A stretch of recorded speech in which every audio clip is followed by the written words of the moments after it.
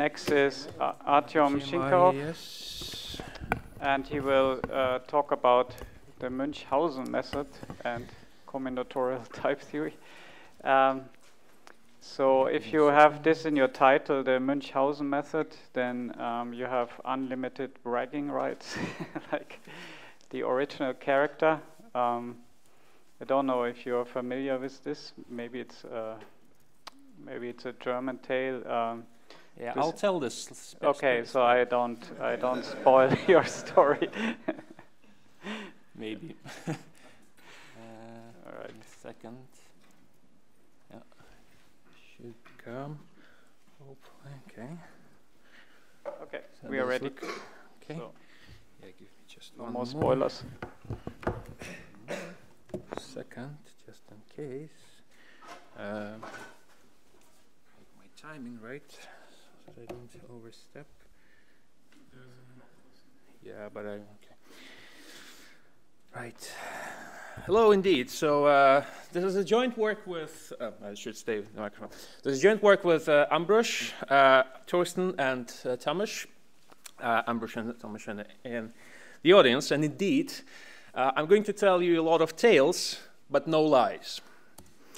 So, this is Baron Munchhausen, depicted by Gustave Doré, and this is a character who is famous for returning from a war and telling a lot of tales that people are very suspicious about, but he claims himself that all these tales are actually true.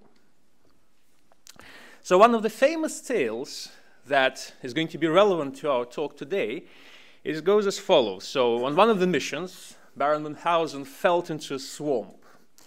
And in order to salvage himself from this unpleasant situation, the method he used, he pulled himself really hard, his hair, and he managed to escape.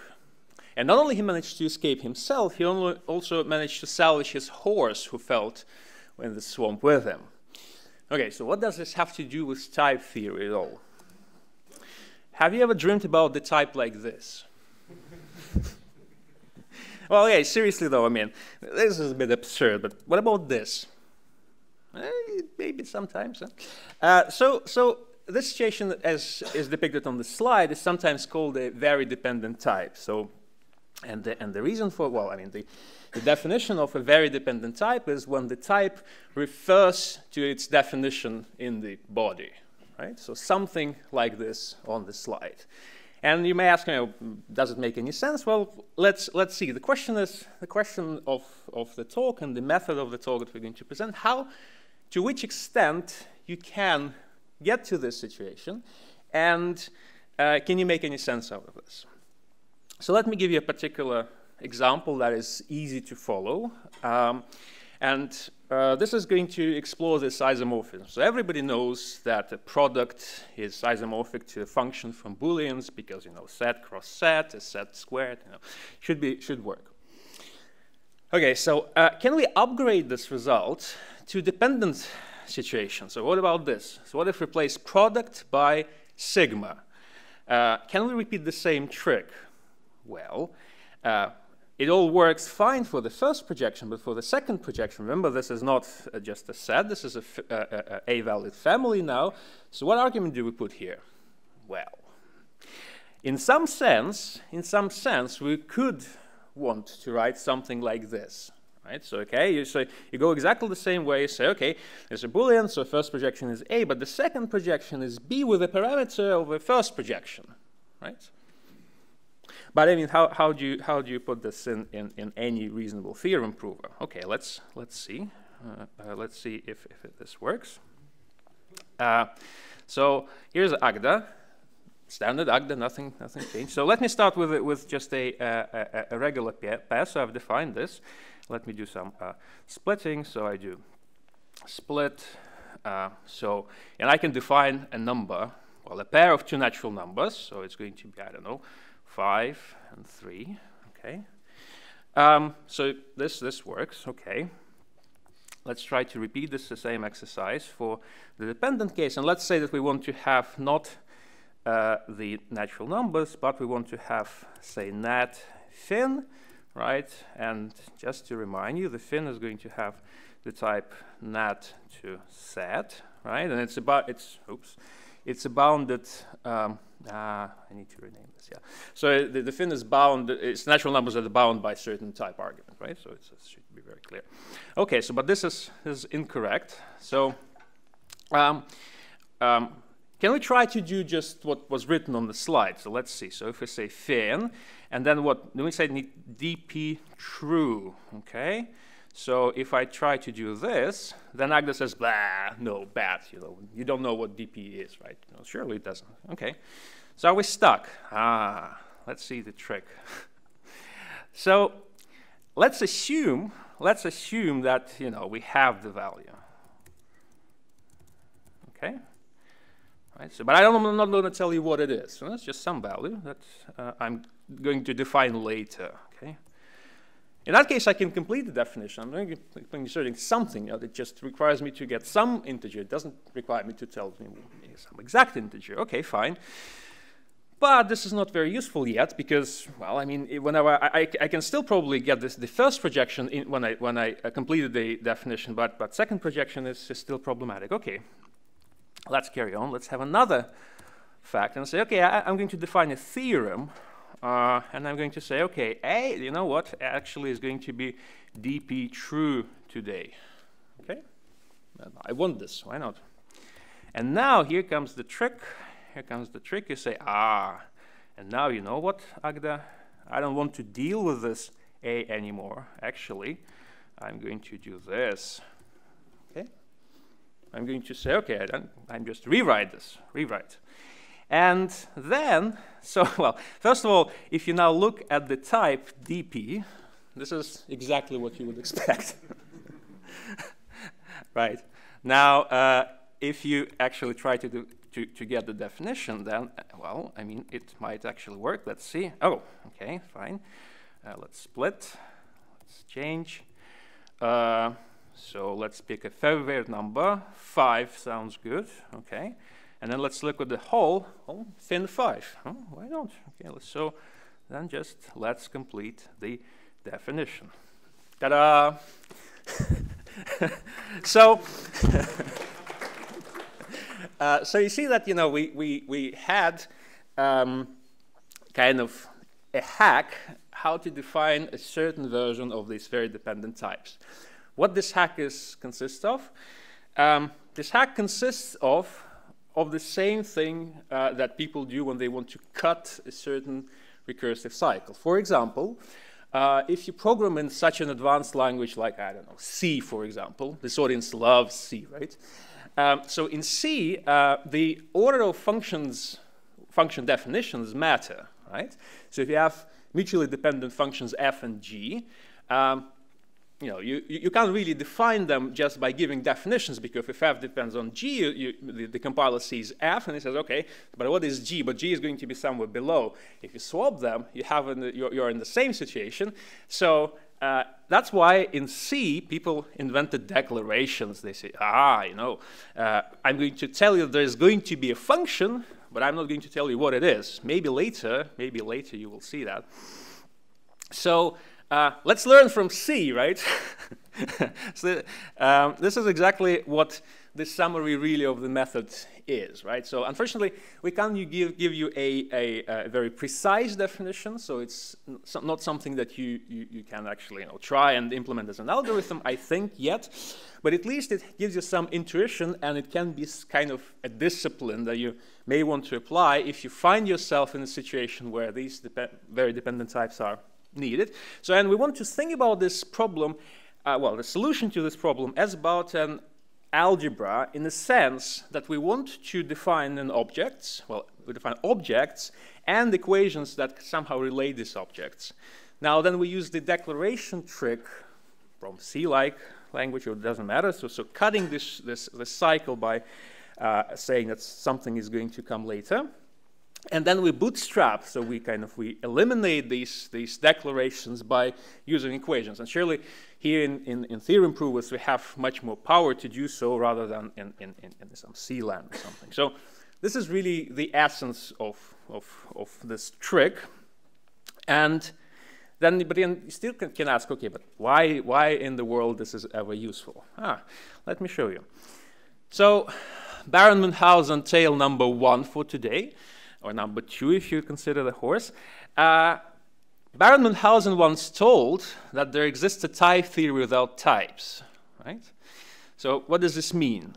So think about something like a Russell universe, or think about the situation that you have in Agda, right? So in Agda, you don't have to constantly do EL, right? So by lifting between terms and types, you can just write, set is colon set, right? Or set colon set 1. The stratification is not really important, but how could you, in principle, achieve this? So look, here's a possible signature. So and we won't have dependent. So we want to have dependent type theory implemented in this CWF style or something like this. So you start with a few definitions. Say, okay, context is set, then type is context set, term is context to type to set. Okay. Then you say, okay, there is going to be a universe that exists in any type.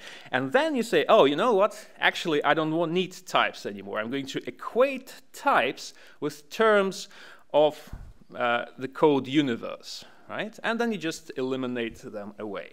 And just to give you a flavor how it can look, I mean, this is just a flavor. This is an incomplete definition, but I hope you can still follow through. So look, you say, okay, context is real, okay?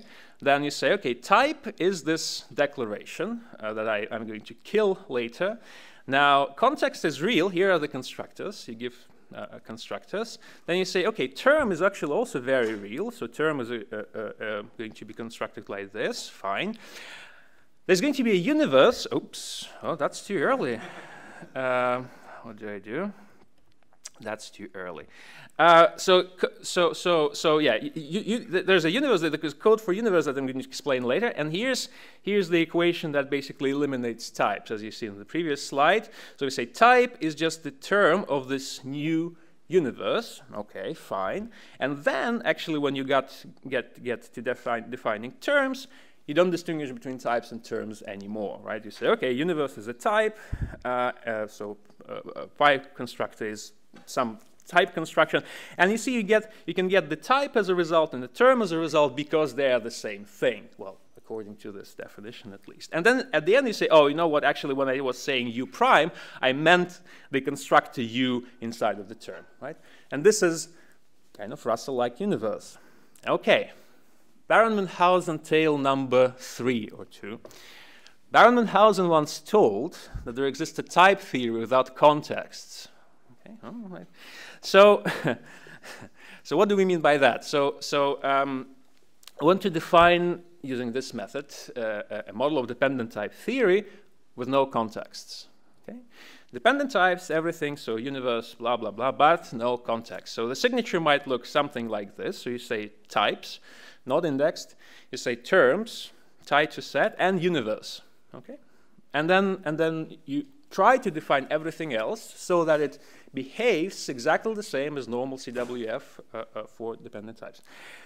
You can ask yourself, okay, but can you write anything sensible in such a type theory if you don't have contexts? Well, I mean, what do you do with variables? Well, people thought about this problem long enough, and they came up with a solution called combinators, right? So combinators solve exactly this problem, right? So you can still write a lot of sensible things, complete language, but you never have to deal with variables, right? So the dream of ours, and basically that was the main interest to why I wanted to use this, to define a dependently type theory with combinators, but in the definition want to avoid using contexts. Okay, so how such a combinators would be typed? Let me start with just the regular Agda to explain the types first. So these are the constructors that we're going to have. Well, we'll have universe, but in essence that's it. So we're going to have pi, we're going to have dependent k, and dependent s, right? And the strategy when we type these combinators is going to be that we are going to use the maximum dependencies possible, right? So see here, k, it's polymorphic over arguments. Arguments b depends on a, and the combinator signature says, okay, you have a, then you have b that depends on a, and you get back a, right? And you do the same with s. So you define a, b, c that kind of depends on each other in a telescopic way. And then you say, okay, so the f, the first function is going to have a, and b depends on a, and c depends on both of them. Then this thing is again, b depends on a, and this thing says, okay, you have a, and then you have c that depends on a, and f, this f of a, right? So you can, if you maximally propagate all dependencies. If you do this, then I think it has been shown on paper that it's possible. It's really, you know, you can encode all the combinators, all the constructions. Okay, so why this is difficult? So let me show you some pain first before I get to the solution. So if you are in this situation, I'm giving away the answer. Yeah. So if you are in the situation and then you, want to say, okay, but what is my type going to be? So this is an Agda way of writing things, but you know, you're in the language that we're about to define, you can't have lambdas, you can't have nice things. So okay, you have to somehow decide. Let's leave the polymorphic arguments first in place, and then let's think about what this definition is going to turn into. Oh, you know, you have to basically apply some bracket abstraction. And you think, okay, that's easy. Okay, I'm going to just doing this. Oh, but what do I put here? Well, I need to have some lambda a that's going to do something, and then I can't have lambdas, but maybe I'll get rid of them later. And you say here, okay, now I need to get off this arrow there, so let me do something maybe like this, be a, and then but this a doesn't fit into pi anymore because, well, you see, I mean, pi requires a family as a second argument, but a is just a set. Okay, so but I don't need dependency, so I have to define some k combinator to kill this a and to do something like this. But I can't use this combinator because that's something I'm defining, and this is the type of the combinator. So you see, we have a problem that in order to define the type for dependent combinator, we need to have some combinators already in place, right? And they don't have to be full, they don't have to expose full dependencies in the types, but there has to be something, right? So you have to, in order to give the type for dependent combinator in this combinator calculus, you have to have at least simpler versions of the same combinators, right? And that's why this is actually mind-boggling. And you know, even for this dependent k example, the correct answer is this. So, I mean, you'd need to have S and K at least. You can define C in terms of S and K, but you know, it's not completely trivial. And if you look at S, then the definition grows even larger. Okay. So this is why it takes just a lot of effort to do this. Now, if we follow the first attempt, so the way it went, so we say, okay, let's just go forward. And the first attempt was, let's get with our signature, let's get rid of the types, and let's try to start with a non-dependent arrow first, in order to, because you know you need non-dependent arrow to define some type signature for the combinators. Okay, so we say we have non-dependent arrow, we have an application, and then we want to internalize this arrow, because you see this arrow lives in the Agda function space, but we actually want to kind of restrict ourselves to the functions that you can generate within the language that we are defining. Oh, and then the problem is this. When you try to eliminate this in the same Munchhausen way, Agda loops, right? And the first reaction that we had when we discussed this is, oh, stupid Agda, why can't you implement rewrite rules correctly? And that's something that I went to Jasper with, and I said, Jasper, why your Agda doesn't work? And Jasper said, excuse me. You know, so the problem that occurs is this. It turns out when you expand the rewrites, as I explained, then the definition of the simple arrow in the expansion of application in the hidden parameter extracts to u arrow u. I mean, I can skip the details why, and it just can follow. So the hidden parameter, as it's polymorphic, expands to u arrow u. But you say, okay, but how did the dependent pair trick work? Well, dependent pair trick worked because this thing allows following rewrite rules application, right? So it rewrites ad infinitum in the current system, whereas in dependent pair you rewrite once and it's in some sort of normal form. So sorry, Jasper, I was not wrong, right?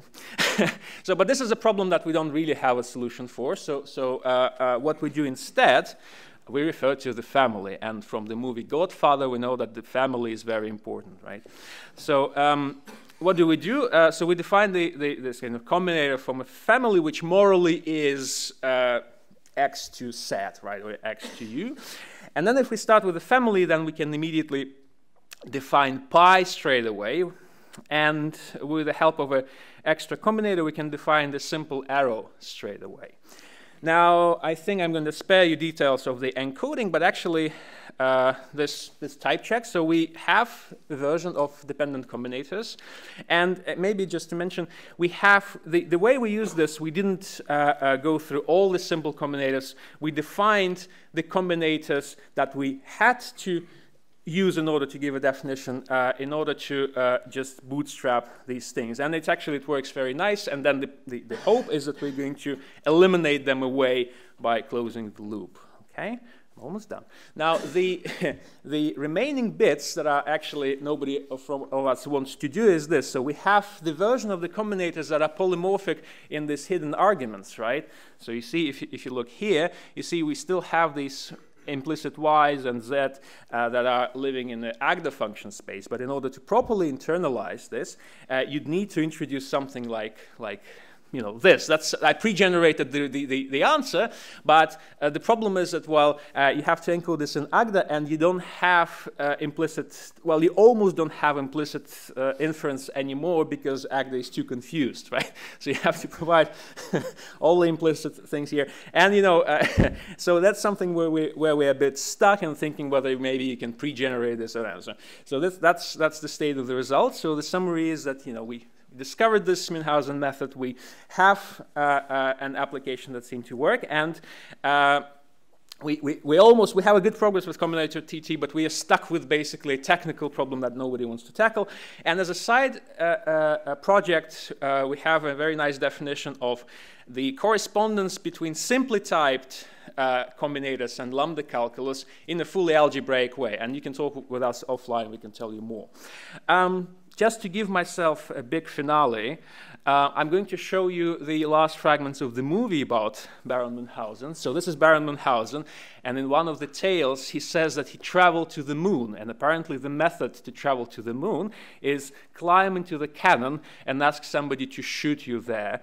And people, when they heard this tale, are very upset, and they ask Baron Munchhausen to repeat this experiment, and that's you see him doing this, climbing to the cannon, which he may or may not reach. But before he does so, in one of the other closing scenes, he says something like this, that Baron Munchhausen is famous not because he traveled to the moon, but because he never lies. And I think at this point I should stop, and I'm happy to take questions. Thank you.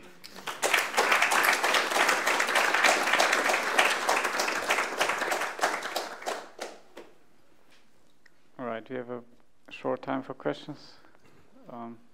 Jesper or Matthew? Do you still get reduction behavior with this rewrite plus postulate trick? Postulate, then rewrite.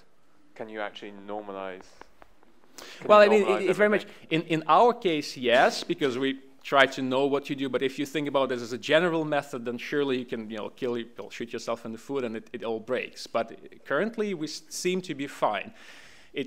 We're not finished yet, but the hope is that. So again, the reasoning we have is that if you don't have kind of references that go all around, so we never do forward reference. We always try to do backward references, and if you have this discipline, then it seems to be fine. But we might find some problem that we haven't seen before. Seems to work, but no guarantees yet. Yeah, no question, but just a small remark. At least the first example you showed, you don't need any rewrite rules to do that. Agda just accepts it if you forwardly declare the A and then define it afterwards. Okay, fine, but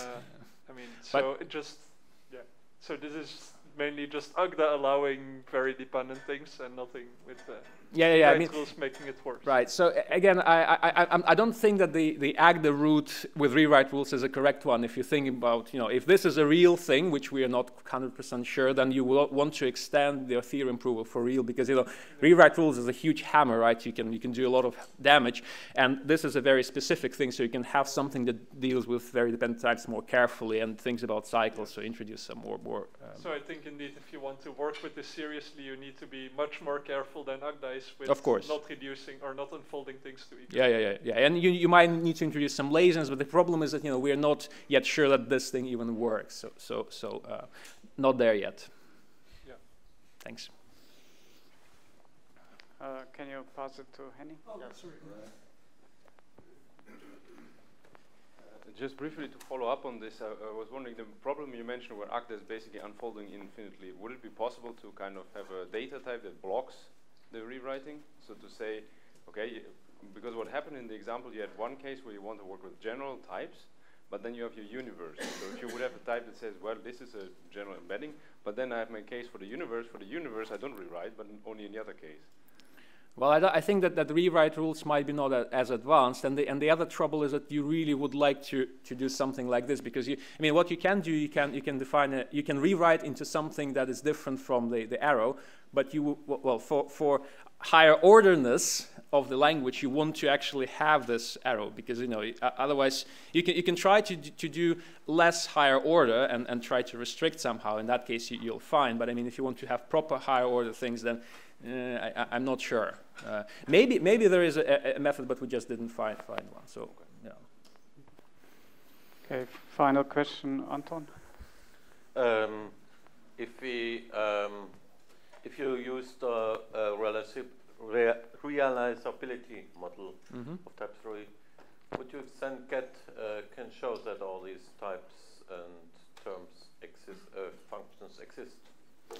Well, I'm not sure. So it seems that if you define a model of this and then you ask for all the equations, then they're fine. They seem to be justified in the model. With realizability, I don't know. We never tried, so we'd have to see. Don't know. Okay, but then let's thank you again and.